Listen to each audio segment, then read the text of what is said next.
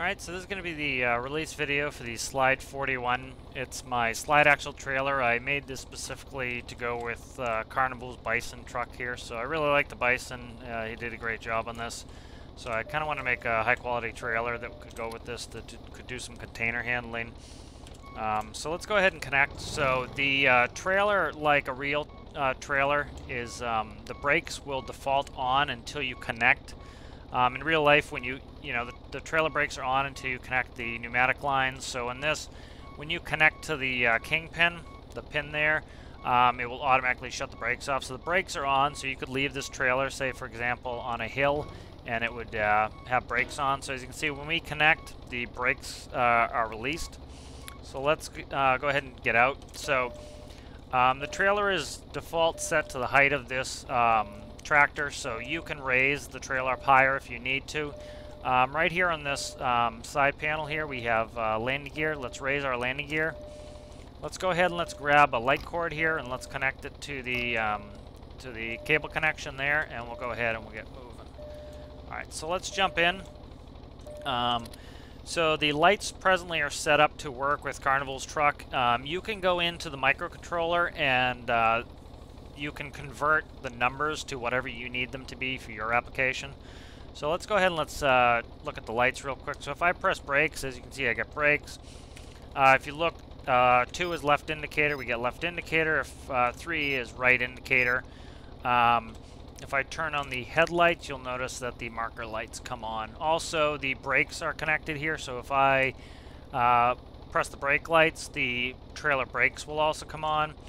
And then if I set the parking brake on the trailer will also come on. So that's all set up to work with the trailer. So let's go ahead and get going. So we'll shut the parking brake off. Let's go grab a container and we'll go through the functionality of the Slide 41 trailer. Alright, so it has simulated wood decking as the real ones would have. The back there with the wedges, simulating diamond plate. Of course, can't paint 1x4 wedges. There are gripper tracks on the side there so that the container stays nice and stable on here. As you can see, it's a low loader. The clearance is tight, but it is within spec of where it really be. And you can pretty much go through anything and be fine. You want to be a little careful on some of these really rough hills. It is a low loader. You will bottom out the trailer like you would in real life, so you want to be careful being too rambunctious with with hitting some of the bumps. Let's go ahead and we'll go in reverse. We want to get pretty close, but we don't have to be perfect because the connectors will snap from a little bit of a distance. So try to line this up pretty close to where we are. We're going to actually push it just a hair to line it up better. Let me go forward and I'll reline a little bit. Okay, so let's line up just a little bit better here. And then that will make so that we can connect a little bit better. Okay, and we'll just go ahead and we'll bump this container here. Okay, we can also push the trailer if need be. So let me set the parking brake and shut off the reverse. Alright, so let's go ahead and let's set the trailer up. So the first thing we want to do is slide the axle. So we're going to use the axle forward. That's a toggle, so you don't have to stand there. As you notice, the axle will slide forwards. This is how these tip in real life. The axle will slide forwards and then it will pivot, as you can see, and it drops to the ground. Next thing we want to do is we want to slide our container carriage down. Container carriage is going to go down and it's going to connect to the connectors on the container. I need to paint that. Alright, so we're connected now. Next thing we want to do is let's go ahead and let's bring the carriage back up. And you'll notice when it gets close to this gripper track, it will auto snap to the trailer. As you can see, it just did. It has simulated reflective tape strips on there. Alright, so what we want to do is we want to wait for the container to get all the way up. Let's leave that light on for container carriage and slide the axle first. Alright, as you notice, it locks into place. The axle, let's get the axle all the way back. Alright, and so let's shut those both off. So this should lock in place now. Alright, so let's go for a short little drive here. The last button we haven't talked about here, that's release container. So we'll do that after we drop this container off. So I'm going to go, there's a really tough hill over here that plagues a lot of trucks. So we're going to go up that hill.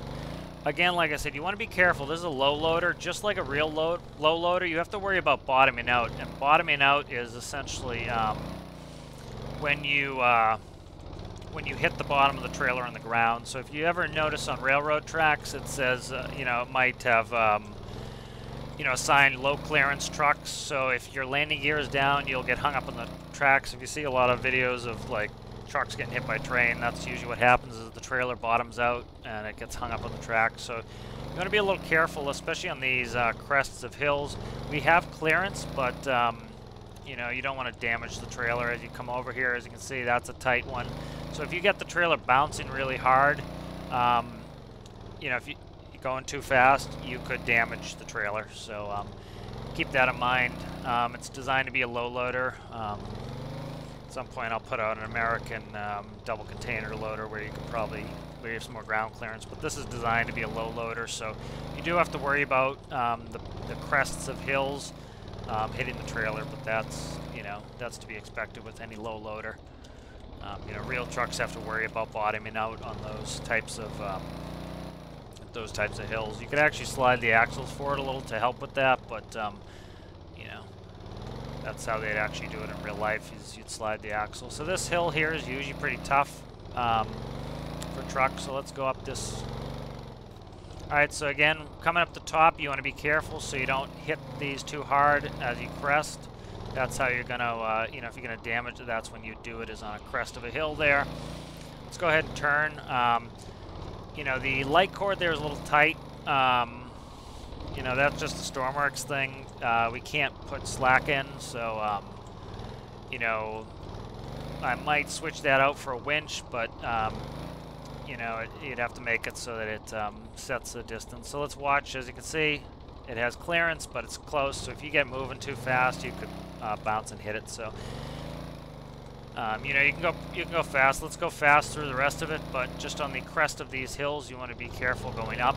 That's when you're gonna likely hit the trailer. So, you know, we'll go fast until we get to this next crest up here, and that's where you'd want to be careful of bottoming out, because if you bottom out, you'll damage something on the trailer.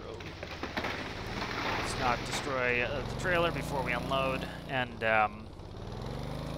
you know, and then you're going to have issues like with anything in Stormworks if you damage it. So right here's the crest of the hill. So again, take your crests carefully. As you can see, you know, we're just barely clear, which is good. That's how the real low loaders would be. Now let's go deliver this container. All right, and we'll just throw a directional up. I hit reverse, that's why I just skid the brakes. And I'll throw a directional on there. Alright, so let's put our container back down. Alright, and that'll finish up the functionality in the video. Alright, so let's put the brakes on here. Let's put on our parking brake. Let's jump out. I'm just going to shut the door so we don't hear the bing bongs. Alright, and so putting the trailer down is pretty much the same. You want to slide your axles forward. Again, that's for the tip functionality of the trailer.